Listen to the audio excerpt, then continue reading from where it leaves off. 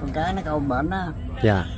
Là chú có nói lên đài cho Phú Vy á, chú đi ra đây thì lấy nguyên câu về luôn.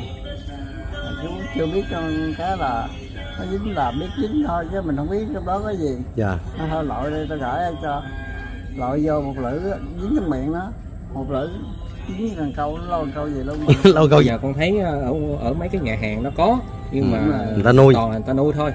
Ở nhà hàng đó là ở mấy cái suối á. Dạ. Có. Còn ta coi nó nói mình biết. Dạ. Dạ. Mình có nuôi cá đâu. Dạ. Nhưng mà nó về giật mình luôn đó, nguyên bầy vậy. Dạ. Nó đi cái bầy đàn mà từ Campuchia về đây tính ra cũng cả trăm số. Dạ. Dạ. Từ cái dòng sông Mekong ha. Dạ. Đổ về Việt Nam thì con thấy ở Campuchia với Malai, Indo đồ là phải nói là cá tra con nào con thấy là rất là khủng á. Kêu cá tra dầu á. Cá tra dầu ở trên sông Mekong á. Có cái dầu lớn á. Dạ. Mấy ký rồi.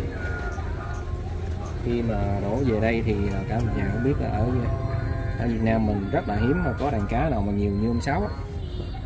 Như vậy á. Như vậy có khi nào mà mấy lục bình nó mà mấy chú cá này ăn luôn không Sáu? Cũng Ăn luôn hả? Nhiều khi đói quá phải không? Mấy bữa Đó cả nhà thấy không? không có rau cải á. Dạ, không có rau cải là ăn luôn lục bình luôn. Giờ chú mua dự trữ nó. Dạ. Đó, đàn cá chép giòn đang bơi vòng vòng. Nước lớn lên lội sát đây luôn đẹp lắm. Dạ. Cái vậy tránh cây rồi đó. Kìa. Lớn lên bò kế mình luôn. Dạ. Mình gờ nó được không Sáu? Yeah. Nhát hơn cá cha ha. Cả một quá trình ông Sáu nó mới về á, mình sợ nó không có đăng mà nó ăn nó sẽ đi á. Dạ. Ông mua rau cải nè. Dạ. 5 triệu cho ăn. Rau cải 5 triệu luôn. Nó đúng được. Giống như là sợ không có đồ ăn nó bỏ đi hay không sao? Đó là Dạ. Những đàn cá quen thì nó dễ rồi, những cá lạ lợi thì không có ăn nó sẽ đi. mình đi chúng bắt. Dạ. Dạ. Con thấy vòng vòng khu vực này thấy người ta chài, người ta văng câu văng lưới nhóc hết trơn đó không sao? Nó không dính đâu. Không dính đâu. Lắm. Không luôn hả? Ý là người ta cũng có dính mà dính những cá khác thôi đó đúng không? Nói ra cái mình nói thì cũng hơi có màu nhiệm nha. Dạ. Con cá nó câu bệnh á. Dạ. Là chú có nói lên đài cho Phú Vy á, chú đi ra đây thì lấy nguyên câu về luôn. Mà chú chưa biết con cá là nó dính là biết dính thôi chứ mình không biết trong đó có gì. Dạ. Nó thôi lội đây tao gửi cho, lội vô một lưỡi dính trong miệng nó, một lưỡi dính cần câu, nó lâu câu gì luôn. Lâu câu gì luôn hả? Mình mã lâu gì đây? Dạ. Thấy nó màu nhiệm không? Dạ. Thiệt. Rồi ông Sáu phải gửi cần câu ra trả lên người ta. Gỡ ra biết nó la. Nó la làng nó chạy qua xin lợi. Xin lợi. Không phải lo đó lấy luôn được. Dạ, lấy luôn cho khỏi câu nữa ha. Đúng là một cái điều kỳ diệu ha. Nó có cái quyền bí thấy nó ngộ lắm, mình Dạ. thương lắm. Rồi. Đó, cá chép giòn. Ồ đây. Con này cũng mấy con này theo ông Sáu là khoảng nhiêu ký ông Sáu? Trên 10 kg. Trên 10 kg. Thấy quá trời bự luôn à. Đó cả nhà thấy nguyên đàn luôn đó. Nhưng mà năm cỡ 3 ngày nay có một vài cái nhỏ về đó, cái nhỏ chừng 2 kg gì nhóc đó. Dạ. Không có. À. Dạ.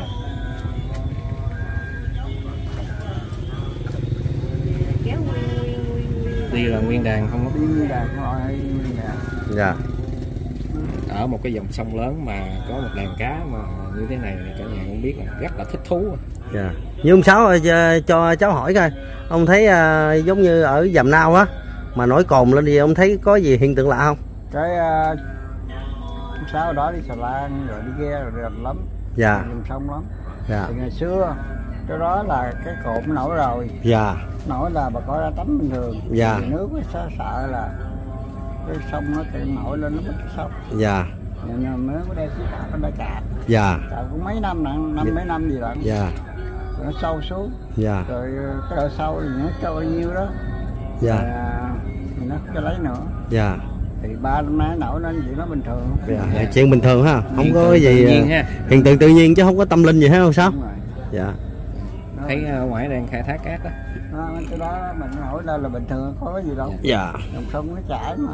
Tại vì cũng nghe nói là nhiều thuyền ghe qua lại dướng cái cồn cát đó. Di chuyển giống như bị mắc cạn. Như chỗ đó là không biết đi là cạn. Dạ. Không có cái lạch sát bờ. Dạ. Giữa sông cái dạ. cồn cá đang rau cải á. Cái nút chọc chọc đó không sao? Đúng rồi. Nước lớn đầy nó quợn đùng đùng cái nè. Dạ. Không biết cái gì chưa thấy. Nó như vậy. Nhưng mà ngược lại con cá là cái dãy trên nó từ rồi đó. Dạ. Cái trên trên từ. Quá trời bự luôn mọi ơi. 10 kg mà. Cái lậu nguyên bầy giờ nó đẹp lắm. Nguyên bầy luôn chứ lộn con mấy con đầu đàn mấy con bự quá trời nè. Cá chài con cũng bự cũng có nữa. Đó là ở xa thì mình thấy nhỏ gì chứ ở ngoài nhìn thấy bự lắm quá chứ dạ. Nhỏ chứ tiếp cận sợ tiếp cận này cá nó sợ nó chạy. Đó cả nhà thấy không? Con bự nó lên nó nổi đầu á. Con nó mũi luôn đó. Có lỗ mũi luôn. Đặc biệt nha cả nhà, đặc biệt nha, ông Sáu nói là mấy con cá này nó cũng mới về bởi vì mấy ảnh còn nhát phải không Sáu? Bên đây hơi vàng đó chứ mới hổm la lên lặn theo rồi. Dạ, bữa nay hơi vàng ha. Chứ vô đây nghe kinh giảng này kia chắc thời gian cũng nhanh dạng thôi. Không có đụng chạm nữa. Dạ. Không sợ. Dạ. Cái hè ông Sáu cho con hỏi thêm á là những cái ngày tháng gần đây á có xuất hiện kích tặc với những cái người dân lưới dân câu rồi ở đây không ông Sáu? Đây. Dạ. Camera là trước có sao có. Dạ. Và ông Sáu gửi đơn qua tỉnh rồi tỉnh nó bảo vệ rồi. Dạ. Dạ. Nó dám phá nữa. Dạ. Thì quay camera lại đó thấy người nào phá lại đến nhà luôn. Dạ. Dạ. Ông Sáu đặt camera hết rồi cả nhà. Tại vì để bảo vệ đàn cá mình phải dùng tới cái biện pháp này thôi chứ ngoài ra chứ không dùng biện pháp mình cũng không biết làm sao để mình khắc phục ha ông Sáu. Đâu có ai mà thức nguyên đêm canh được đâu. Ở trên đây vẫn ngủ ở nhà vẫn con. Dạ. Dạ. Vậy thay phiên nhau coi hả ông Sáu? Dạ. Mà rồi mấy tháng nay đỡ rồi nó biết dạ. rồi. Biết rồi ha. Tại công an tỉnh qua nó bắt mấy lần sợ. Dạ. Rồi nó phá nó bừng vô nó dài nó câu. Trời Rồi anh Tũng qua kêu đặt nó ra nó bắt lại nó nhà bắt luôn. Dạ. Nói người ta đuôi tôi bảo vệ cá thiên nhiên. Nói phá nữa nó bắt cạp nữa. Cảnh cáo Rồi cảnh cáo rồi ha. mấy xịt ra thì lấy bình hết xịt hết. Này chứng kiến đàn cá quá khủng.